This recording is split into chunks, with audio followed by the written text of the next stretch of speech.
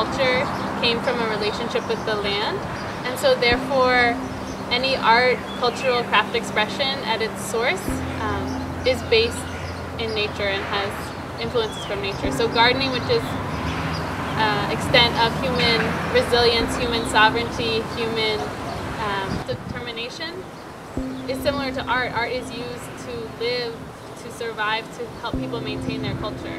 And so in this place, we honor both of those cultural expressions of art and gardening and see that they actually complement and support one another as opposed to being separate, unrelated things. Toda la frente de cada uno de ellos, yo no veo sino la mano de los que mataron lo que era mío. I act like a child. Yeah, well, maybe things are different now, huh?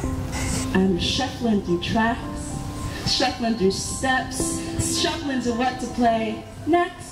That's my home, is my back where my backpack holds my socks and my shoes. The picture of my mother when she was spelling out I love you. We die and it's silent. You won't say her name. You won't tell her story. She's dying in vain. I harbor this pain. My poems are healing. If you won't even say we matter, how are we supposed to break ceilings? Welcome to Power Street, the ghetto, where every day's a struggle to survive. No hesitation, just elevation.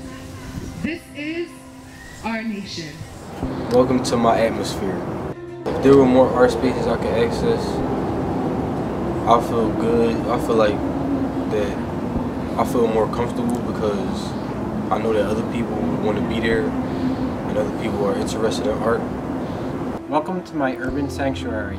The most obvious impact is accessibility, offering people that normally might not be exposed to the arts, especially theater, giving them that opportunity to really experience it and experience it in their own backyard. Welcome to my neighborhood. In life, one successful way to gather together and like to kind of understand each other and appreciate each other is like through art. Art is very crucial. Like it's like a plant. Like it's like a natural healing tactic. And I feel like if we did it more often, it would be like probably less violence. And, you know, people won't be so angry all the time. This is an amazing space. It's not a wildlife refuge. It doesn't exist here on its own. It only makes sense with people being in the space and being here to use it, to take advantage of it, to understand it, to connect with it.